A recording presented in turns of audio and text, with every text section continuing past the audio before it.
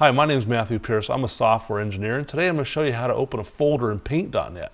Now, Paint.net is a free image manipulation program. You can go get it here on the web. You see, you go to getpaint.net, download. You can get it here, download it, and it's free. And they tell you that it's free. If you paid money for it, you should get a refund back. But you can, if you want, you can make a donation to them. It's a really nifty program, and you know it's worth it. So to use it, you've got the main interface right here. And I've got an image that I got off of the Project Gutenberg website from an old Harry Harrison novel. Anyway.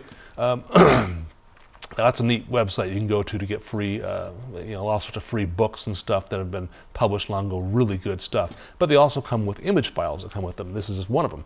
But anyway, in Paint.net, if you want to open up a folder that has, say, a folder full of images, you just go to File, Open, and in my case here, it opens up my pictures library, and you can see I've got several Harry Harrison's book covers here, and you can just take it, open it up, and go ahead and manipulate away. My name is Matthew Pierce. Today I showed you how to open a folder in Paint.net. Thanks for watching.